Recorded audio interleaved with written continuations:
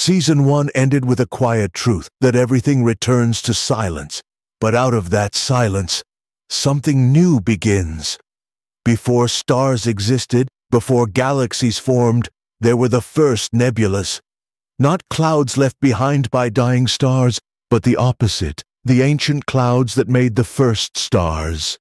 13.8 billion years ago, the universe had only one kind of nebula, a giant, formless sea of hydrogen and helium. No colors, no shapes, just the universe breathing for the first time. These primordial clouds slowly gathered, pulled by gravity that had only just awakened. Where the clouds grew dense, the first light in the universe was born, the first stars.